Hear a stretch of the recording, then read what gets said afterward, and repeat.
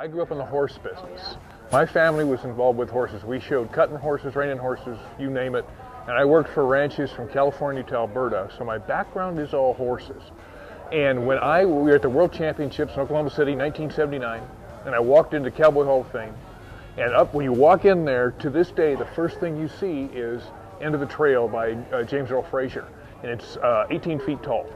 And I saw that, and then I walked into the paintings, and they had two paintings by Ed Boreen, and Ed Boreen was old California who did vaqueros. Of course, with being a California like me, it has all that heritage in terms of horsemanship, and that was my deal. So that got me thinking, and finally it was to the point I was 27 years old, and I thought, you know, I better make a decision. Am I going to stick with the horse business, or do I want to give this a go? So I did. And I apprenticed under two different sculptors for 8 years to learn, because I didn't know diddly squat. It was all about horses, horses, horses. So that's what I do, and the stuff that I know comes from all of that background. You're roughing a piece in, and you're putting this thing together, and it starts to come together. It's great. But you never know if you've accomplished diddly squat until you get that piece in front of people. When you get it in front of people and they start to react, then you know whether you've done anything of consequence or not.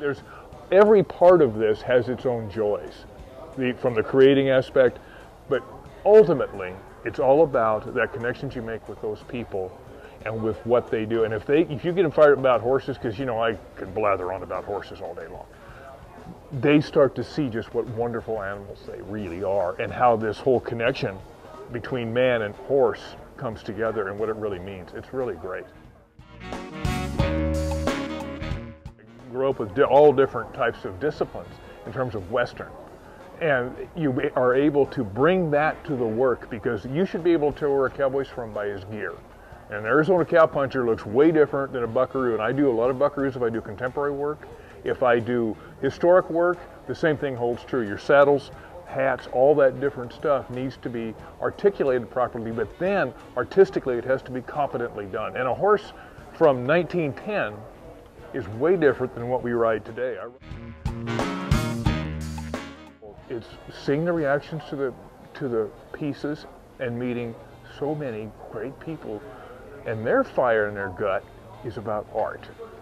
And they come here and they go through and they love this stuff. And when you make the connection with them, and for us, it's an awful lot of people that have never been around the horse, but they love the West.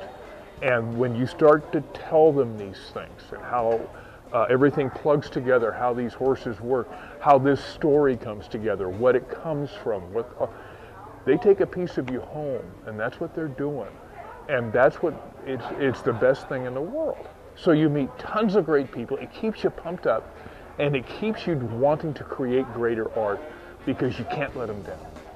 Ultimately, you know, they're good enough to buy a piece. By golly, I can't let them down.